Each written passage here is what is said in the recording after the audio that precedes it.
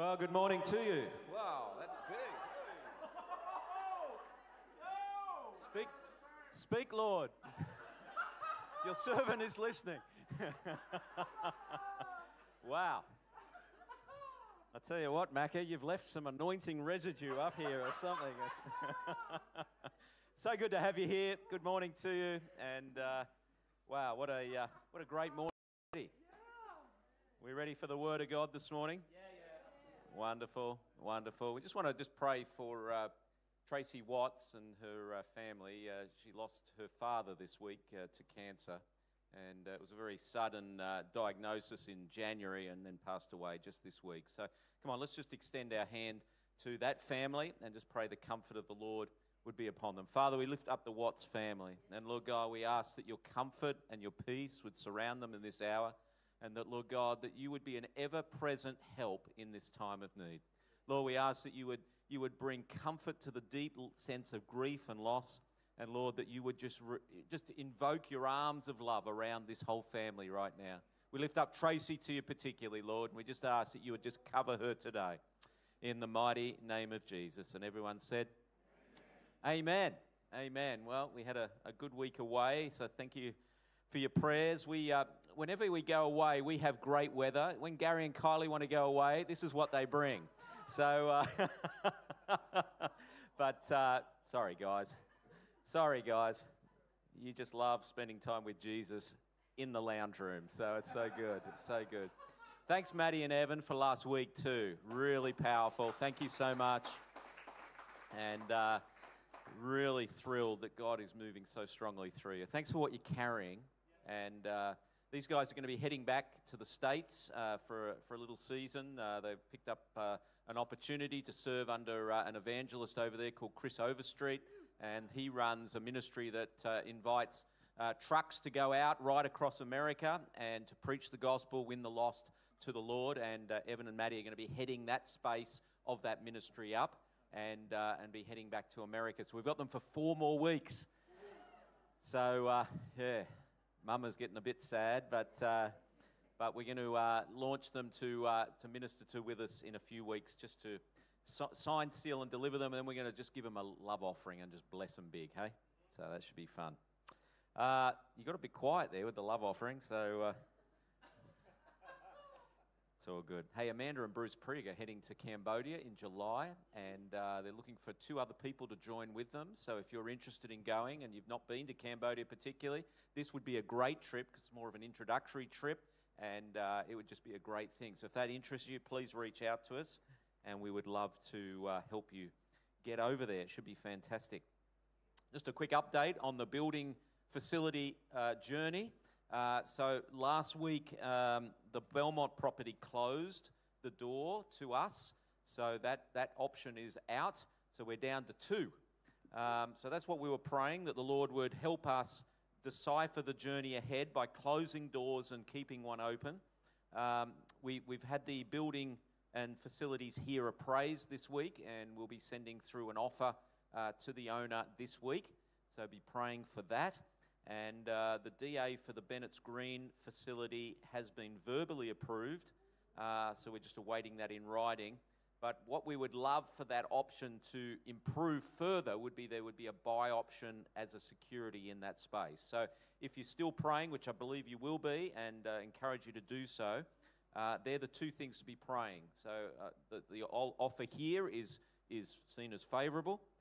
Or alternatively, the buy option at Bennett's Green is an option that becomes available. So keep praying into that.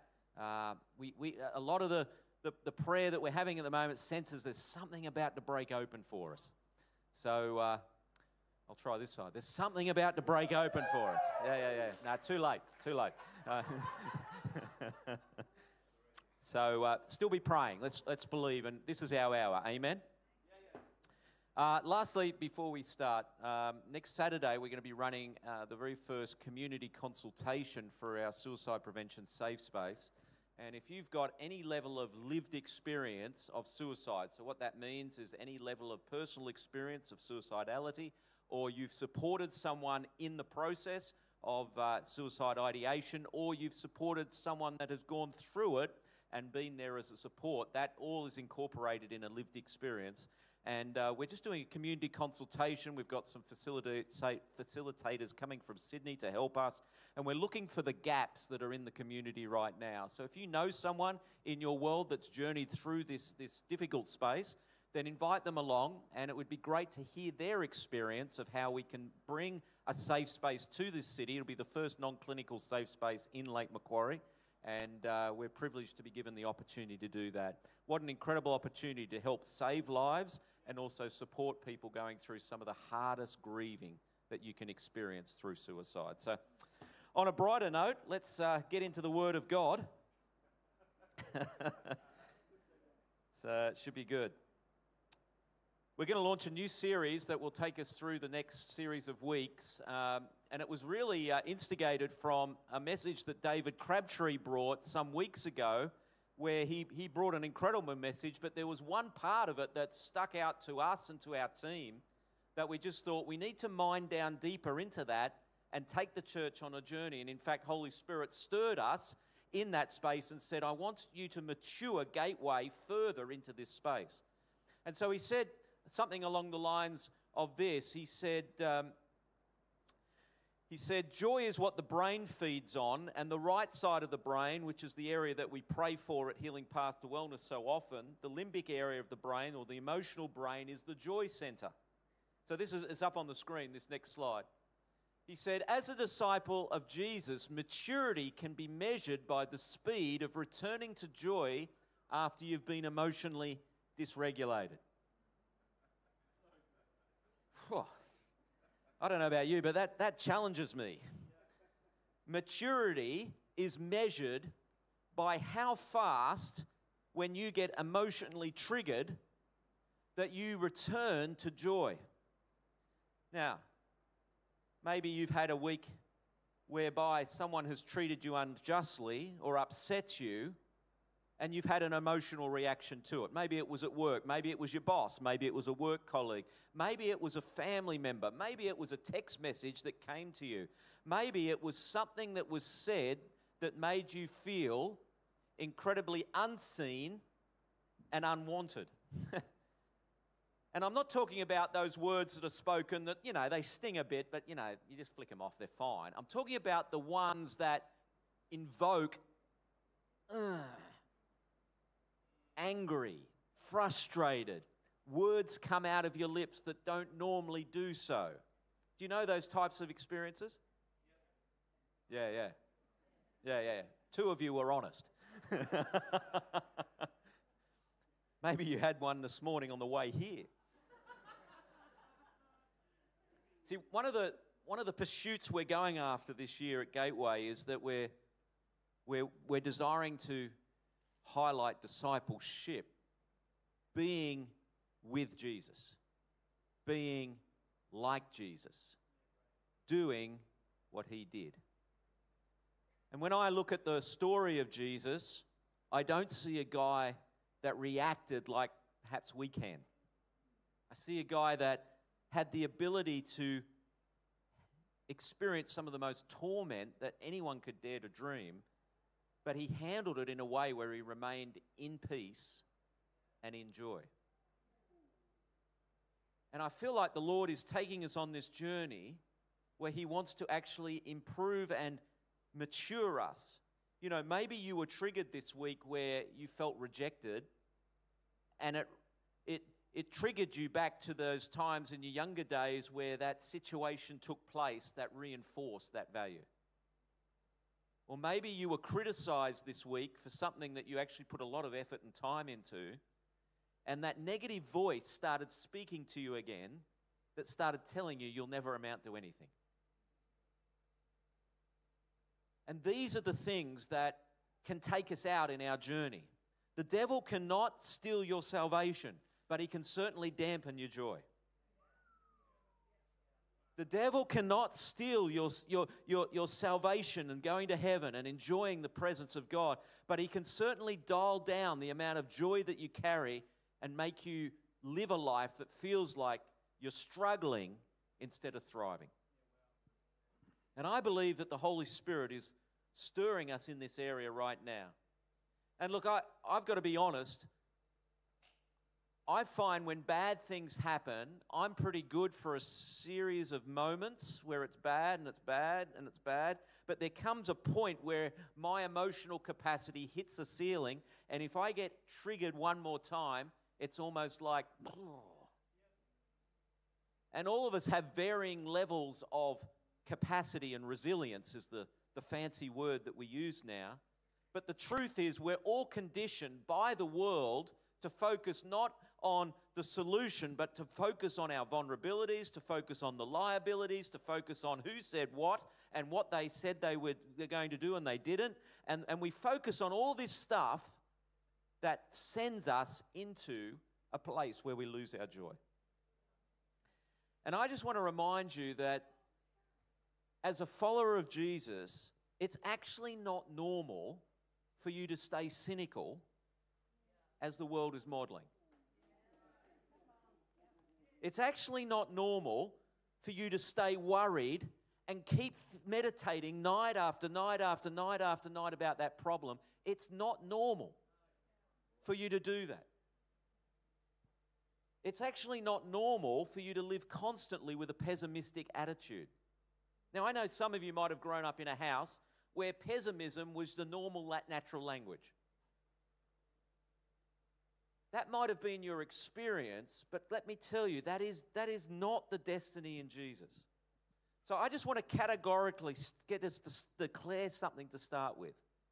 That negative is not our normal. So let's say it after me. Negative is not our normal. Say it just one more time.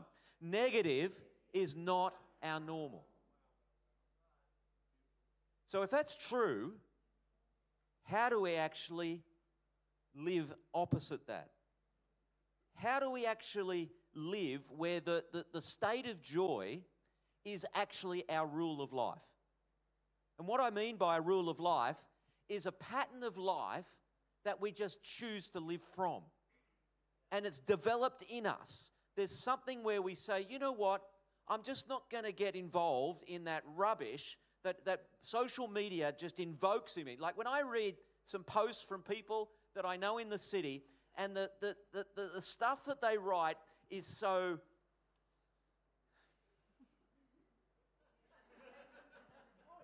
And everything in me just wants to go, blast the,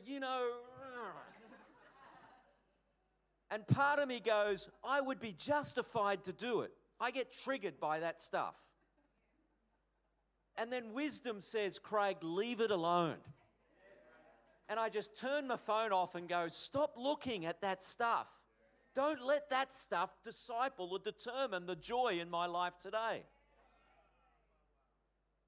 Now, I know there's a lot of negative in the world. There's a whole lot of stuff that potentially is happening in your day right now. When you leave here, there is things that are still yet to be addressed that need to be sorted. And it's not like I'm here professing that if you're a follower of Jesus, everything is awesome. Everything is fun. Everything is delightful. You're one of those people that when you wake up in the morning and you see the sun shining, you're just, oh, wasn't it a wonderful day? And if you wake up like today where it's pouring rain, you go, oh, thank you, Jesus, for the rain. I don't know who you are. I'm not like that. But God bless you if you are. But how do we remain in joy? And importantly, really the heart of this series is how do we develop greater measures of joy? And so I'm not going to present over the next 5 weeks how to discover joy. Because in essence, if I'm inviting you to discover something, it infers this: you don't have it.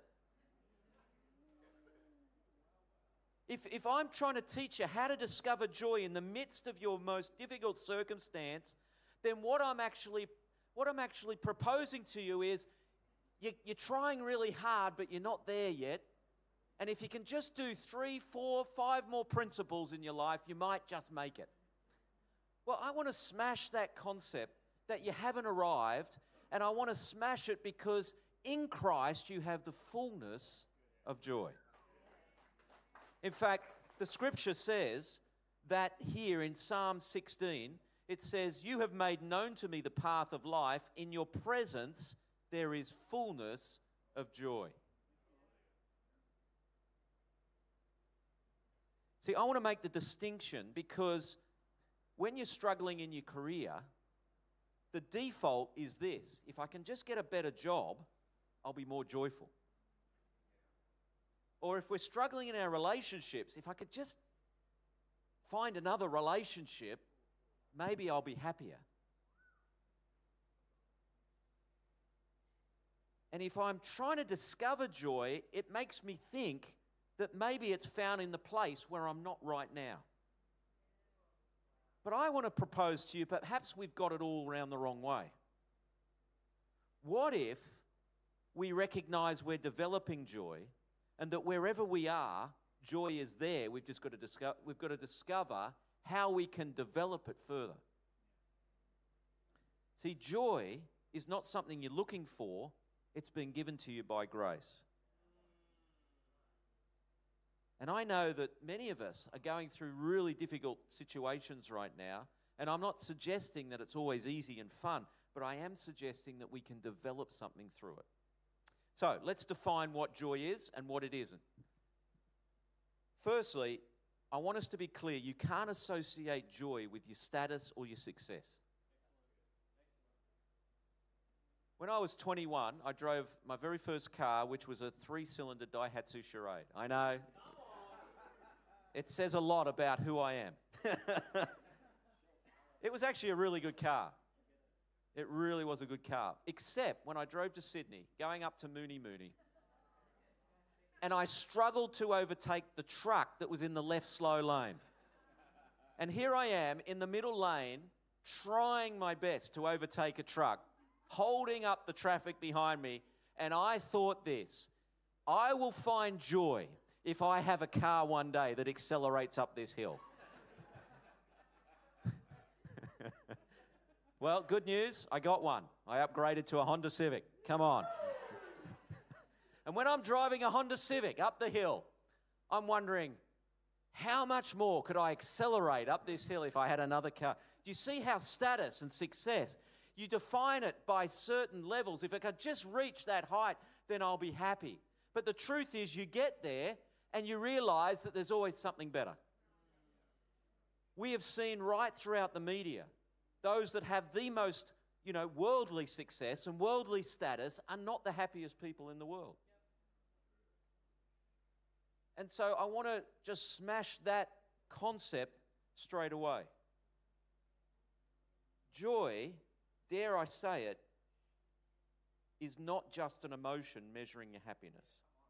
Now, the Bible describes joy with the Greek word, Beth, chara, or you say it hara, C-H-A-R-A. And it's a word that derives from charis, from grace.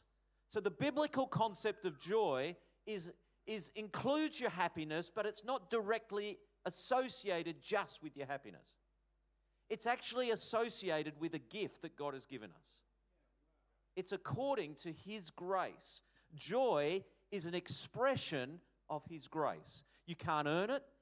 You don't always deserve it. You don't always, find yourself doing the things that bring joy, but the truth is you can always access it because it's a grace direct from the Lord.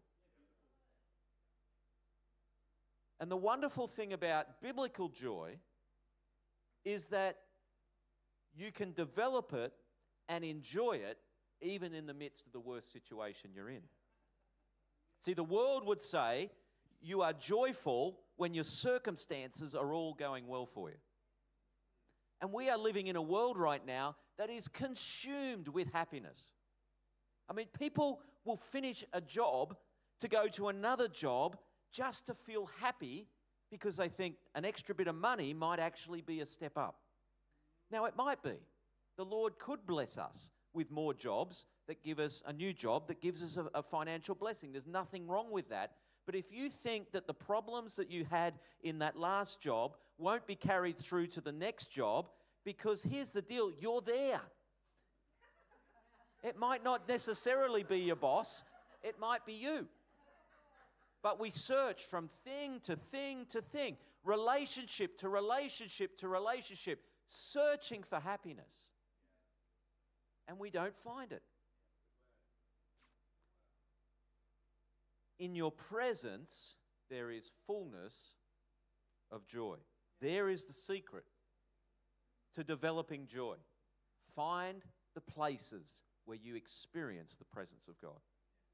Romans 14:17 says this, "For the kingdom of God is not a matter of eating or drinking, but it is of righteousness, peace, and joy in the Holy Spirit." If you want to know where the kingdom of God is, look for where righteousness is reigning. If you want to know where the kingdom of God is, it's where the peace of God is reigning and ruling. And guess what? Joy is a third of that process. If you're not experiencing joy, you're living with a 2/3 experience. Joy is actually the natural manifestation where the kingdom of God is being demonstrated. And I think the church, generically, not this one, a couple of ones down the corner, we need an injection of fresh joy. We need to get a little happier. Not because we're feeling good, but because we are in the presence of God. And where the presence of the Lord is, not only is there liberty, but there is a fullness of joy. So I want to propose to you that you can constantly develop more joy as you become aware of the joy that dwells within the Trinity. And whilst the circumstances of life can influence your mood, you're actually invited to live above your feelings, whether they're positive or negative. I had a great birthday on Monday. I had a magnificent steak. It was the best steak I had this week. And you know, I was so happy. Like, I ate it and I was just, it was good. It was so good. I'm sorry if you're vegetarian, but it was so good. It was plant-based. It ate lots of plants before it got to me.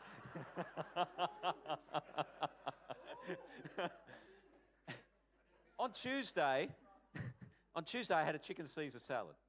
And it was also nice, but it wasn't as nice as the steak the night before.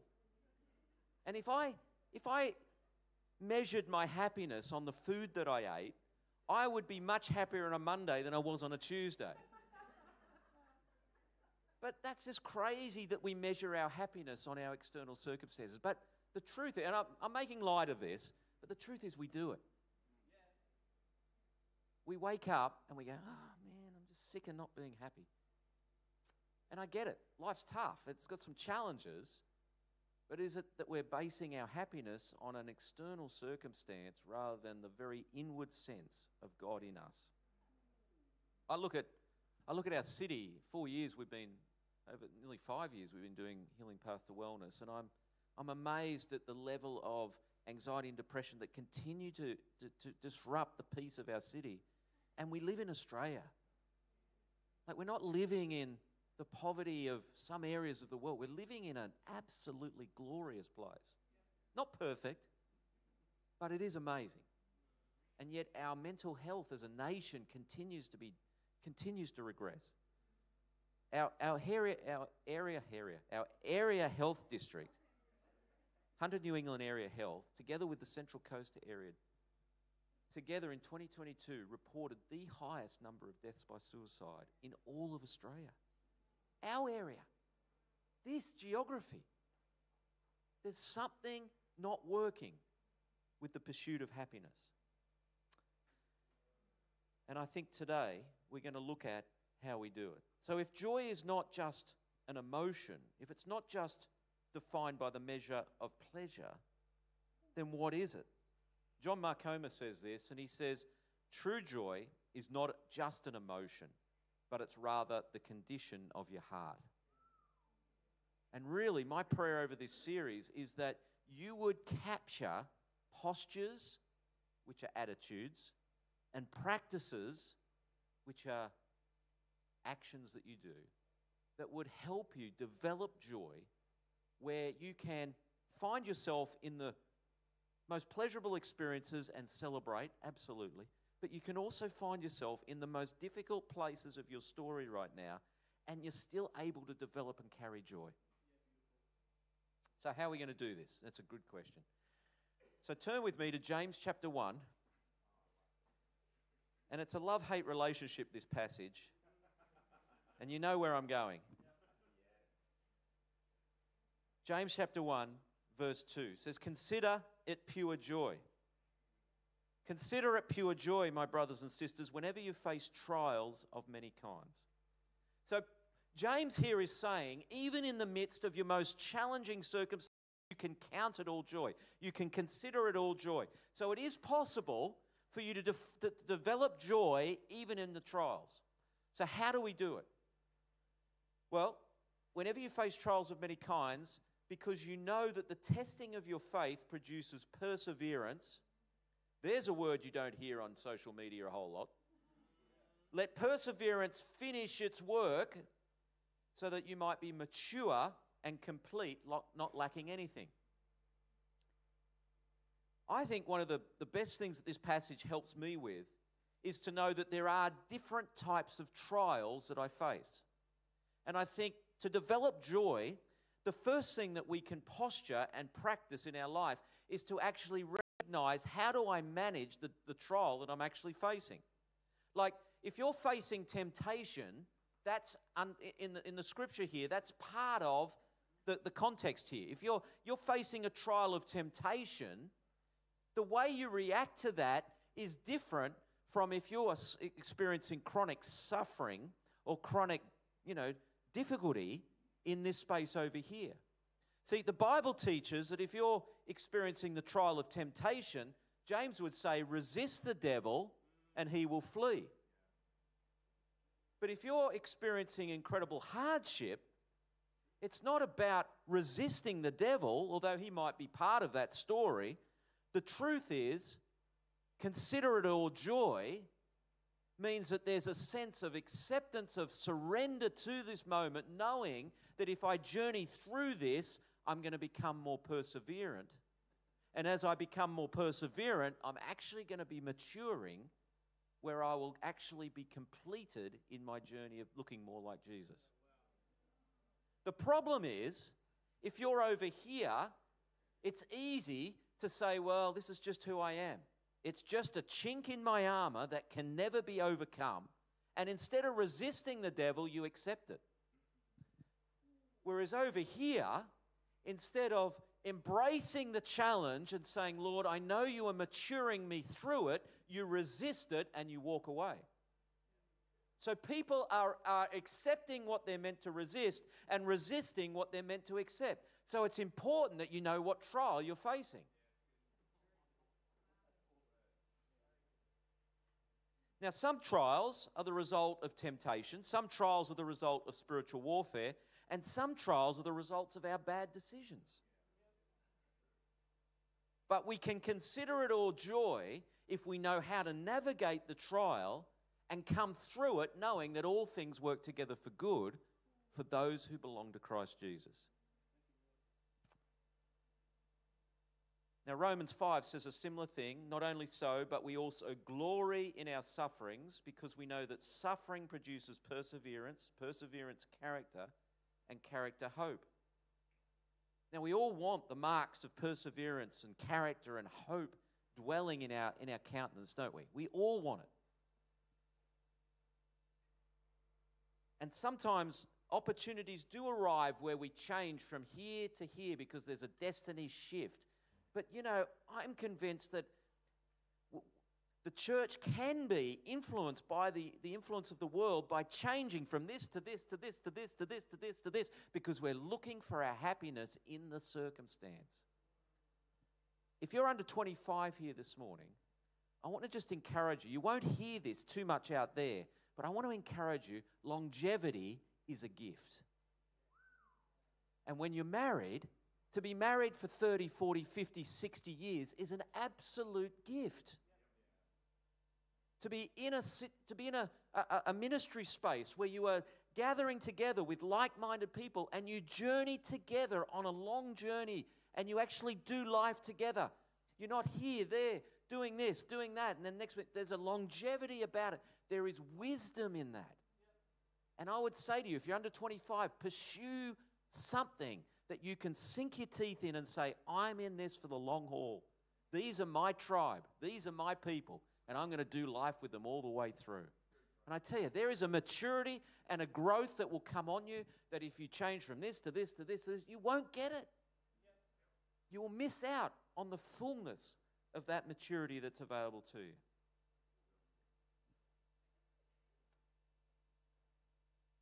The model of Jesus is extraordinary, and Hebrews 12:2 gives us one of the greatest models of how to develop joy in our life through the tough stuff.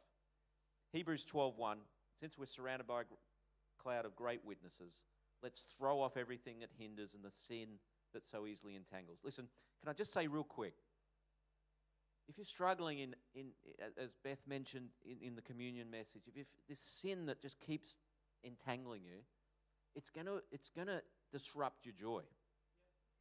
You got to deal with it.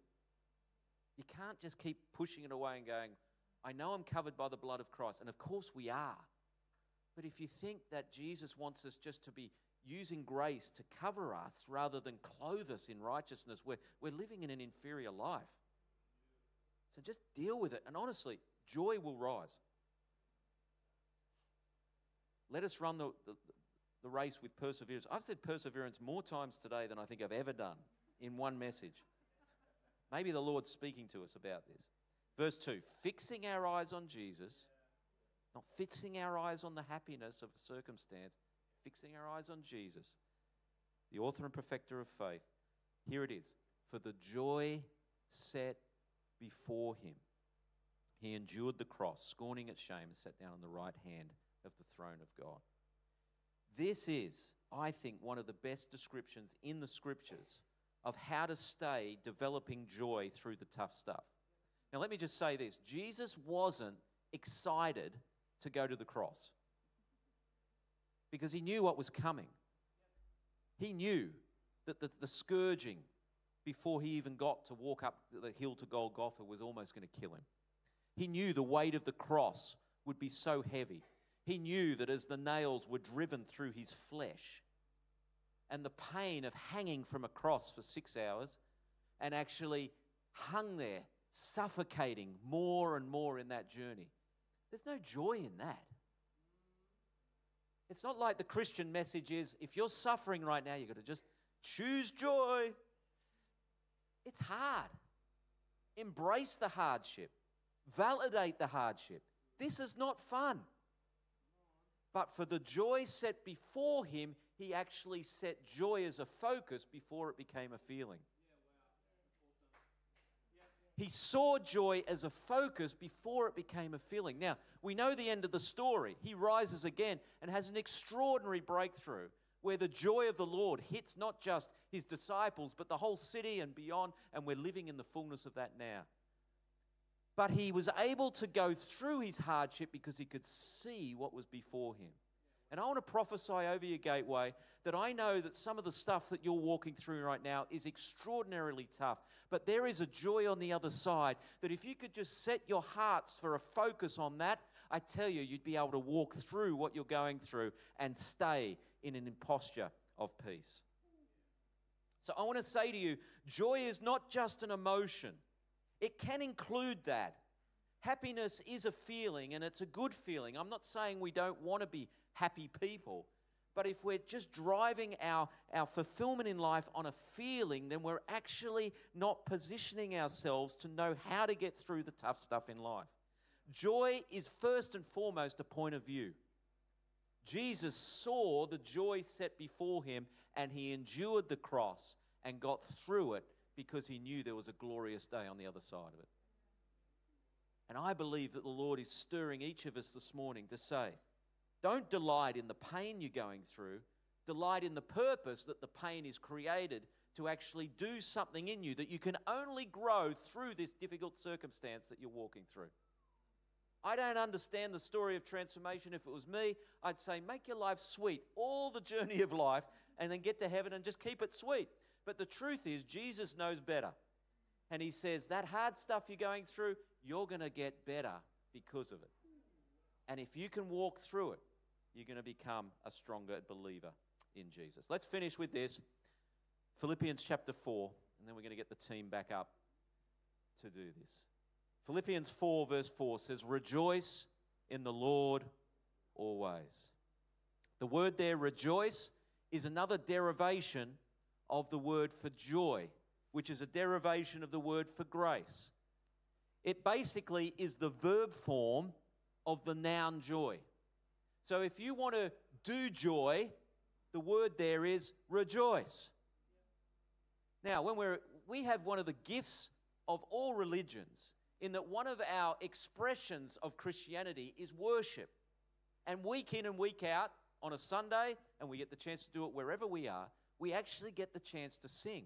And something goes off in us when we sing. When you put Spotify on and there's that great new song and you just sing along to it, endorphins go through your body and you instantly start to feel happy.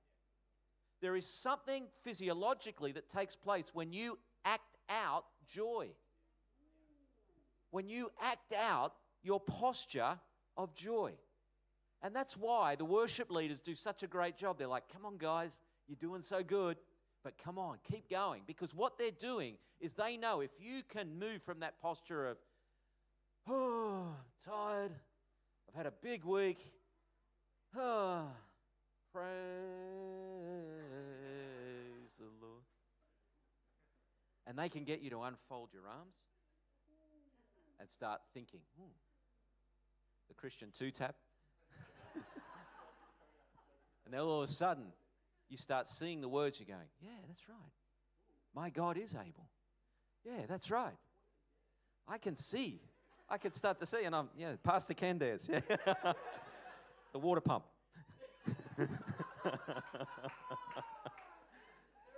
Oh, dear. Where am I going? I have no idea. Rejoice in the Lord always.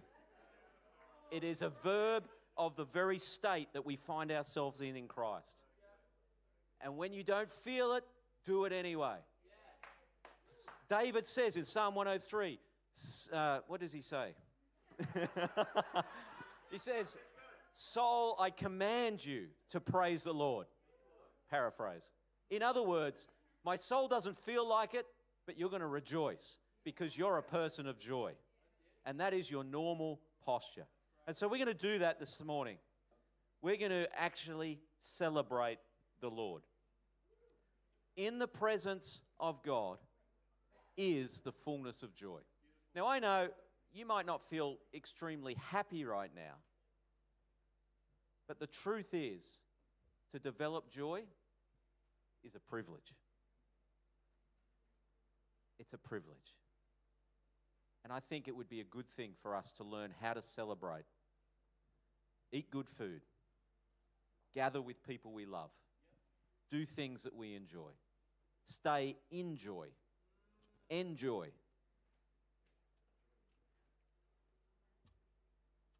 And so we're going to do that this morning. I've asked the team just to re-sing that song that we launched this morning, because the truth is you can focus on all the tough stuff, but this scripture goes on to say, whatever it is, brothers and sisters, whatever is true, whatever is noble, whatever is right, whatever is pure, whatever is lovely, whatever is admirable, if anything is praiseworthy or excellent, think about such things. I know so many of you are so good at meditating because you tell me that you've been worried night after night after night after night.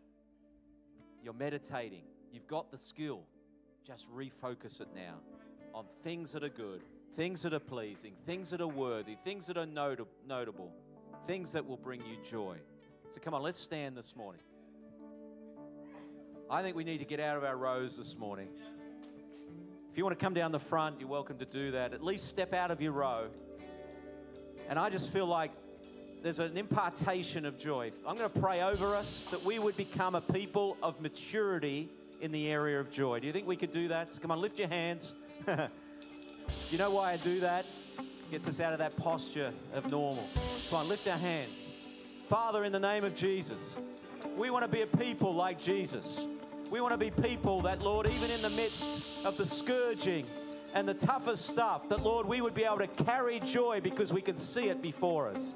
Lord, develop a greater measure of joy. the joy of the Lord in our lives. Father, help us in our worst situations right now to see you in it and to find ourselves, Lord, content in the goodness of God. Father, we pray for breakthrough over the things that we need breakthrough on. But Father, I pray we would be joyful through it, that we might be mature and we would be lacking in nothing. So Spirit of God, release a fresh impartation upon us now. Lord, we ask for a fresh dose of joy to fall on this house, and that Lord, would be the most joy-filled people in all the city. In the mighty, mighty name of Jesus. Come on, let's sing it together. I got joy. Hallelujah. I got joy, joy, joy. Down in my heart, I got joy, joy, joy. Down in my heart, I got joy, joy, joy. Down in my heart, hallelujah. There's still space at the front. I got joy, joy, joy. Down in my heart, I got joy, joy, joy. Down in my heart, I got joy, joy, joy. Down in my heart, hallelujah. One more time. I got joy, joy, joy. Down in my heart, I got joy, joy, joy. Down in my heart, I got joy, joy, joy. Down in my heart, hallelujah. I got joy in the morning, joy in the evening. You keep me dancing in every season. Whatever comes tomorrow, I've got joy. I've got joy in the sunshine, joy in the rain. You keep me dancing again and again. Whatever comes tomorrow, I've got joy.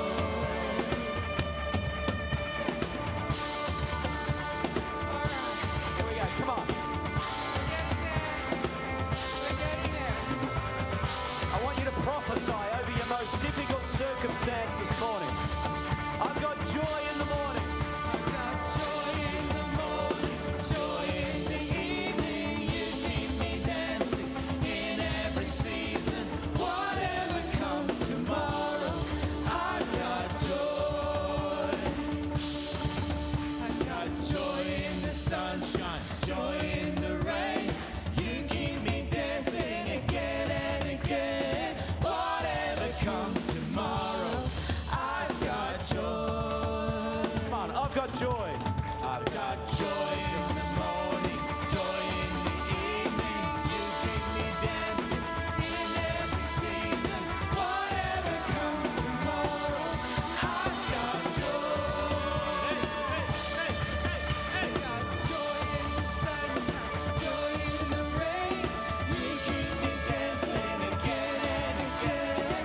Whatever comes tomorrow, I've got joy. Awesome. Gary, come up.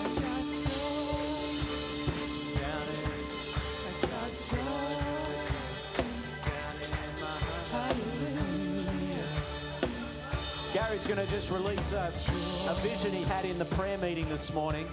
And after he releases it, there's going to be a grace exchange that takes place.